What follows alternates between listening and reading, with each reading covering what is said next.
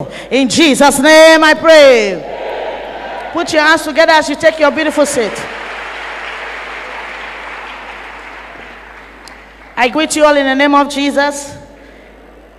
It's only 1 hour some minute they gave me, so I'll be doing it very snappy. Hallelujah. Turn with me to the book of Matthew chapter 24.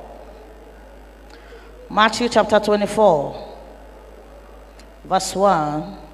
And anyway I want to stop, you will stop with me there. Matthew chapter 24, verse 1. Let's go. And Jesus went out and departed from the temple, and his disciples came to him for to show him the buildings of the temple. And Jesus said unto them, see ye not all these things? Verily I said unto you, thou shalt not be left here one stone upon another, that shall not be thrown down. And as he sat up upon the mountain of Olives, the disciple came unto him privately, saying, tell us, when shall these things be? And what shall be the sign of the coming and of the end of the world? And Jesus answered and said unto them, take heed that no man deceive you. Many of you have been deceived already by false doctrine. May the Lord show you mercy today in Jesus' name. For many shall come in the name, saying, I am Christ, and shall deceive many. You are seeing it in the internet. Some people say they are the last Messiah. Some people say Jesus is not coming again. Everybody is saying their own. And that's to tell you that Jesus is on his way coming.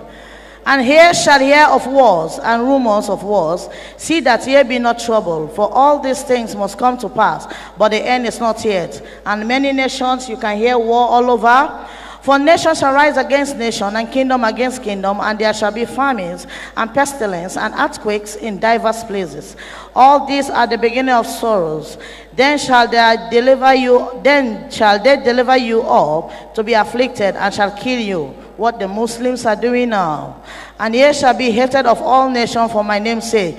As many people hate HOREMOW now, even pastors hate HOREMOW because of the truth, and other nations too.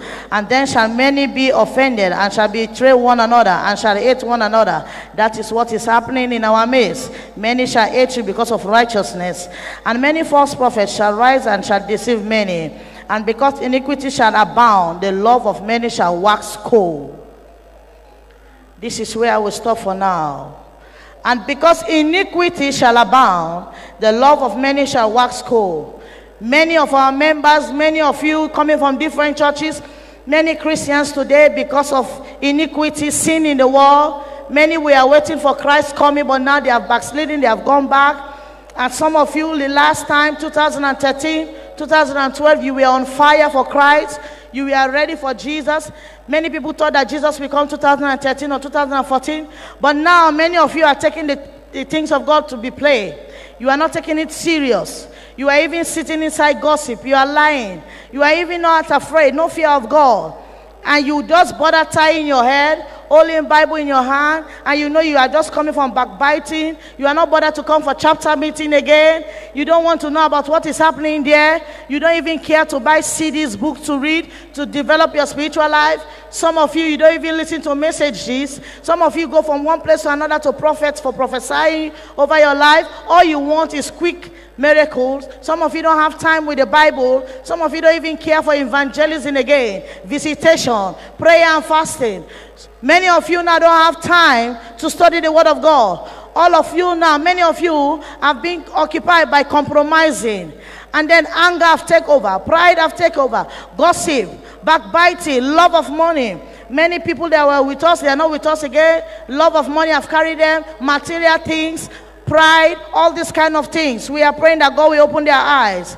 Many of you, new members, old members, I'm talking to you. Some of you are still dressing in a naked mood. Your dressing is not correct. You are still bleaching. Some of you are still putting on rubber thread. Some of you are still putting on dwelling. If you are here, this is your first time, listen to me. Nobody with the attachment will go to heaven. You put on weave on your hair, put on hearing. We will come there because today I will tell you about a little bit about hair. Hallelujah. all these shining stones on your body, on your cloth, as our Father in the Lord have said to us, these things are satanic. God has given you the wisdom and revelation has come about it. And some of you are still putting on this shining stone on your cloth, putting on attachment, putting on rubber thread. This is disobedience. And the Bible has told us disobedience is next to witchcraft. So if you are a member of HOREMOW, your neck, your cloth neck is still open, your skirt half split, your back is still open.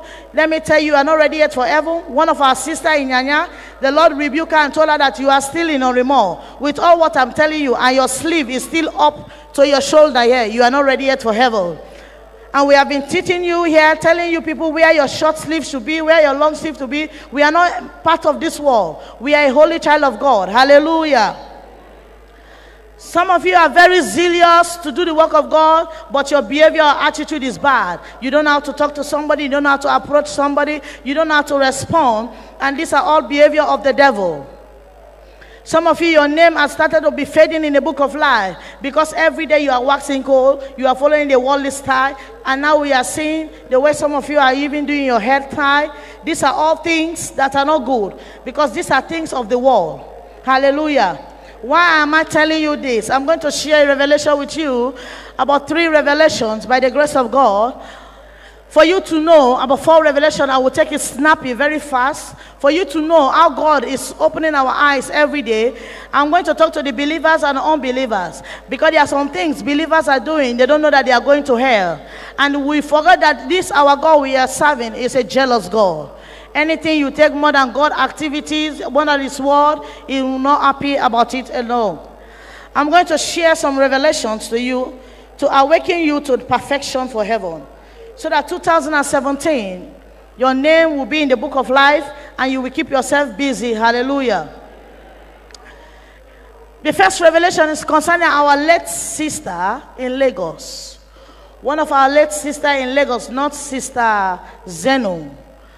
This is another sister. I used to call her auntie. She's an LA woman. I used to call her auntie. I know her very well more than Sister Zeno. 2015 April Women Conference, she was not able to be here. What happened, I don't know. I asked for her. They said that she was not able to be here. Maybe she was not feeling well or financial constraint. After the conference, a week later, we had a call. We received a call from Lagos that this woman, our sister, she has passed on. But because I was very close with her, it bothers me a lot. What was running through my mind is, if she knows that she is going to die, she should have come for this conference and revive her life. Because many of you, as you are here now, you came in sin, but you go back as a free man. Your sin will be washed away. God will be going to clothe you with a new garment. So this is the benefit of coming together in a holy sanctuary. So I was like, if she should have known that after the conference 1 week she is going for glory, she should have been here. So I was bothered. I was like, oh God, I pray she make it, because we want to see many members of HOREMOW there, because we are going to celebrate our God for establishing HOREMOW. We are going to thank Jesus, especially for HOREMOW in heaven. So I was thinking, what is happening? Where has she gone to now? So during that time, I was thinking like that. Let me just give you a small description and observation of me towards her. She was zealous in HOREMOW, in Lagos there. Because anytime we visited Lagos, she will always be in the house where we will lodge, me and Pastor Rika. She will cook food, she will greet us. And she's somebody that quickly she corrects you. And she'll correct you like somebody that have understood holiness. You will tell you, don't do like this. No, we should not do like this. Please, mommy, tell these women they should not do like that, do like this. And she's respectful. So when somebody die like that in this good behavior, you just believe that she has made it. Hallelujah. So during this my thinking, I had a revelation concerning her. I saw a high pit that cut into two. A high pit like when they are constructing roads. So I was like, how can this thing be very high like this? I was on top of where they cut the road. So I was like, imagine which machine that's able to cut this mountain very high like that. So when I get close to it, I was trying to look down. It was very down deep like that. And I saw a road entering a tunnel. So I saw a woman standing there in a confused mood. So I did not recognize her. So when she was turning, I think she later saw me ahead afar off. So later now, she called my name and said, Sister Linda, Sister Linda. And I was like, who is calling me? I was shocked. And I was wondering, how come she able to go down to that place? Because I look around, there was no road that carried somebody down there. How come she managed to go down to that pit? Because the place where I was standing was very high. If somebody say you want to jump there, you will just die. So I was wondering, where is this? Why comes this woman reach in that place? And then she said, I know you have heard that I've died. That I hope you recognize me. I'm auntie, because that's how I used to say auntie, auntie. She too say my daughter. So I say, yes, they told us. And then she said, my daughter, she started crying, I'm not ready yet. I am not ready yet for this journey. Since I was standing here, I've been hearing all through, depart, depart, depart. And people are crying, I'm afraid to go in. And then they say, if what you people have been teaching us in HOREMOW is exactly like that, then I'm not ready to stand before God. They will be teaching you. You will not take it serious. Daddy Rika will say something, somebody will say, my pastor say. Revelation will go and say, I've heard about that. You are playing with it. Maybe she was like that, even when she was close, but she was taking it, maybe familiarity spirit. Don't make her to be sober. So, she now say, I'm afraid to proceed in that place. Because there are some things in my life that I have not settled, and I have not come out of it. And then they say, I have been here. Plenty people, they have been telling them, depart, depart. And it's very painful. I heard their cry. And then they said, I hope they have not buried my body. Because please, I want them to pray for me that God will send me back. I'm not ready. I don't want to go to hell. And then I reply, I say, it's like they told us that night, because how it all happened, they said she went home. She started feeling funny. All of a sudden, by the time they rush her to the hospital, she does die on the way. So when they reach to the hospital, they just carry her straight to the mortuary. So I told her, I said, well, we heard that they have put your body in the mortuary. She do like this. No! How will they expect me? If God give me second chance to come, how will they expect me to come inside my body? Did these people want to push me earlier? I don't want to go. I'm not ready yet. She was crying. I was confused. Auntie, what do you mean you are not ready yet? What is it? Do you mean that with all this time you have spent in this ministry, you have had, they were one of them selling the CDs. You know, sometimes you recommend CDs and say, this CD is powerful. Daddy preached very well. And now you are telling me you are not ready yet? And then she said, my sister, my daughter, please help me out. Help me. So I was thinking that maybe she want me to go and pick her from that place. So I told her that I don't even know the road from this place to go down here. She said, no, where you are standing now, begin to pray for me. Begin to pray that God will send me back. Let God give me a second chance. Please, I'm not ready yet.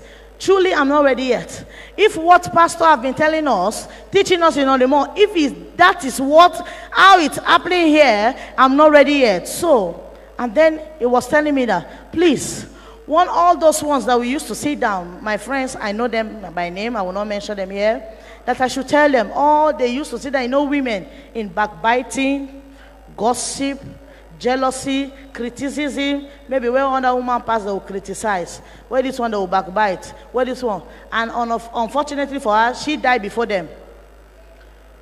One of the group members have gone. Maybe you have your own group that you sit down to criticize people.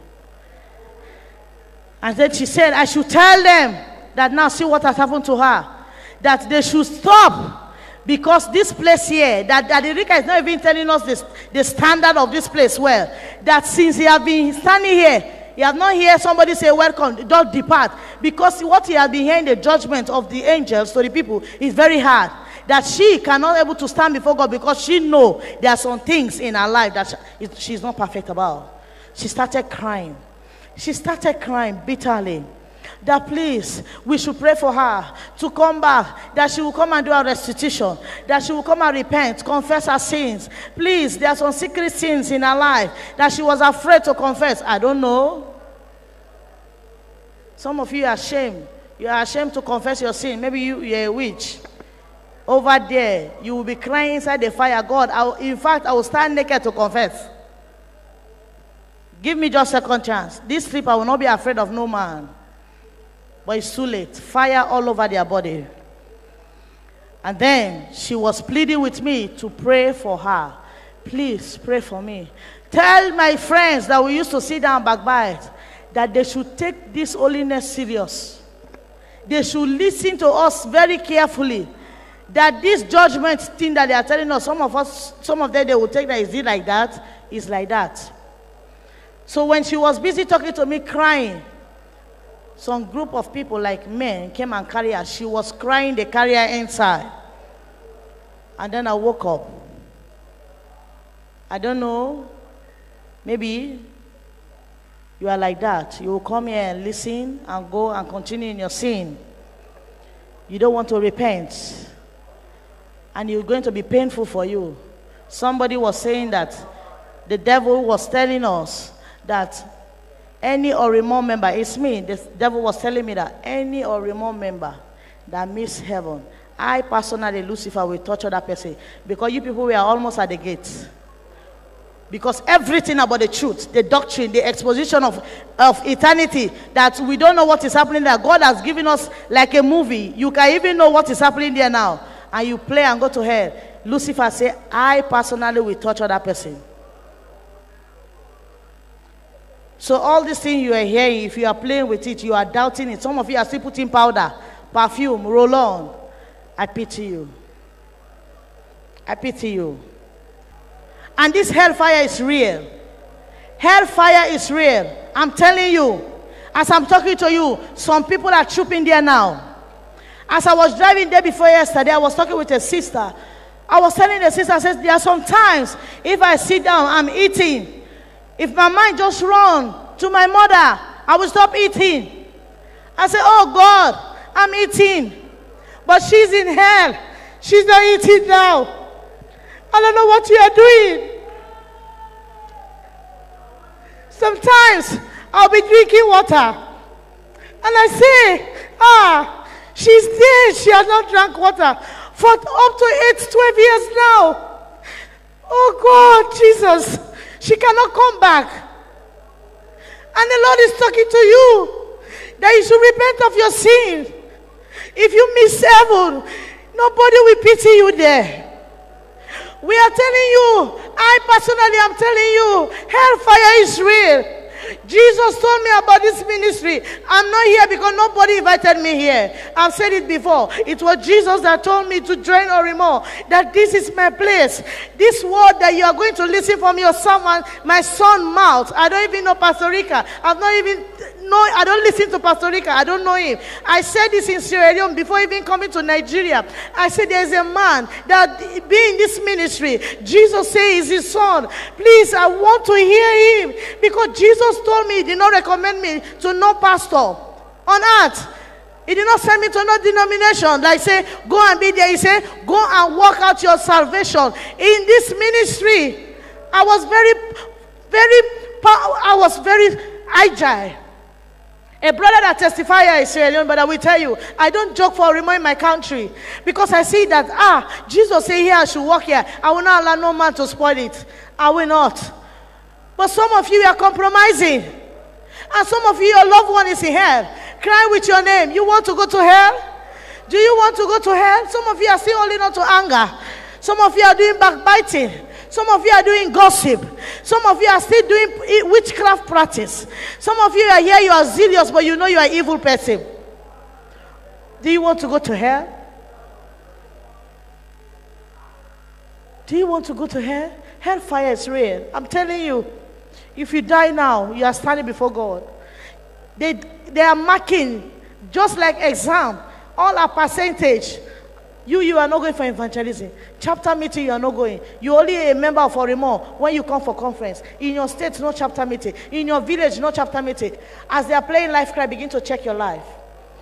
Because we don't know. That woman did not come for 2015 women conference. And after the conference, she died. Maybe Jesus will come 1 week after this conference. Rapture can take place at any time. We don't know what the enemy is planning against anyone here. Maybe it's your time to go and meet God. I used to tell people I'm not afraid of death if I'm going to heaven. And I'm praying, God, if my time to go to heaven is sweet. When you are reading the book, How to Get to Heaven, the life revelation, you want to be in heaven now. We don't know who will go next. Who the Lord will say go. Our sister Zeno, was telling the husband, don't bother about this body. I am in heaven. Rejoice with me. Don't cry. Tankon, don't cry. Listen to the voice of hell. Revive your soul again. Go back to holiness. If you miss hell, if you miss heaven, lock the woman by hell, you will go there. There is terrible thing happening under your feet. There is hell. Something is going on now. Every day, people are entering hell. There is no rest in hell. There is no peace. There is no water. There is no light. There is no love. Everybody is angry in hell. People that have died for 15 years, 30 years, they have not drunk water. They have not seen light. No fresh air. To say the place is hot. Remove me for some time. This is people crying. Maybe your auntie is there, your husband is there, your late husband is there, maybe your late daughter, your child is there, your neighbor, that all of you are living a sinful life. They are the one crying and calling your name. That God, tell my sister, this woman was telling me, tell those one they know themselves that we sit in the morning ministry backbiting others. Now she has died and gone to hell. What are you waiting for? Who is the person that you are sitting in your chapter doing gossip about? You don't love your coordinator. You don't love your women leader. Women leader, coordinator, you are hard with the people. You are bullying them. You are frustrating them. Which heaven do you want to go? Somebody is crying with your name. My mother said, my daughter, tell your sisters that you people should not come here. Please. Everybody is crying here. A small boy said, please Jesus, send me back. I cannot bear this. I cannot stand this. Witches and wizards are crying in hell. God, I will repent. I will repent. Jesus save me. What are you waiting for? Begin to confess your sin. You don't know what you have done. You are busy thinking that your name is on the book of life. I'm telling you, don't die in ignorance. You know what you have done this year. We are ending up this year now. Backbiting, gossip. You have done it. Oh, begin to say, God, show me mercy. Maybe you have not done good. You have not done well for the Lord this 2016. You have not done plenty evangelism. You have not opened any chapter. You have not supported the work of God. You don't use to pay tithes. Tell God, God have mercy on me. I will not continue like this. Oh, Jesus, save me.